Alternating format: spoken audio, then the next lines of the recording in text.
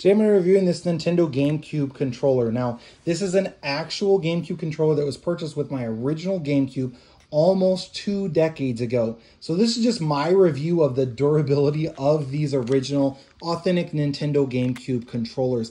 And as you can see here, all of the buttons are still working. All of these sticks are still moving as they should, including the D-pad. Everything, all of the back triggers and everything is also still working. The durability on these authentic Nintendo